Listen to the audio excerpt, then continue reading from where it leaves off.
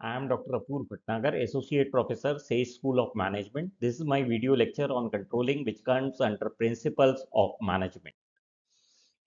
Control, as such defined, it is the extension of planning. Control is the quality which is developed through observation and the sustained practices of the organization. Control presupposes the existence of the plans and the goals well in place. There are various essentials element of control: establishing standard, measuring performance against mentioned standard, and taking corrective actions from the deviation held. Requirement for control: it is very essential to have a very much feedback system, objectivity in control, prompt deviation reporting in the organization. Control is a flexible and economical. It may be very easy to understand and match with the existing organization structure. The one thing which is known as budgetary control, it is the establishment of objectives relating to the responsibility and the execution of policy, and there is a continuous comparison of actual results and the budgeted results. There are various essential elements of budgetary control: the objective of the unit and the organization, the exact course of action towards the attainment of objective. The statements which are budgetaries should be in quantitative term. Comparison of budgeted objectives and actual result is to be ensured the deviation held. What is the purpose of budgeting?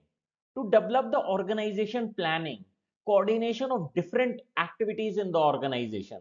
Budgeting compels total managerial control. It is crucial as a cost function, helps in preparation of production budget and various other budgets also. Types of budgets as discussed: sales budget, product budget, capital expenditure budget, production budget, material budget, manpower budget, and overhead budget. One of the important element is also the cash budget. What are the advantages of budgeting? Budgeting is a tool of management for control. It avoid wastages, set targets for profit maximization, individual responsibility. It is the main audit in the organization, helps in organization development and making standards. There are various flaws in budgeting. People says, people from costing says it is cumbersome, meaningless, and expensive. Budgetary control leads to over budgeting. Sometimes budget reflects superiority of departmental goals over the organization goals, such as projection budgets overrule many budgets in case of manufacturing industry.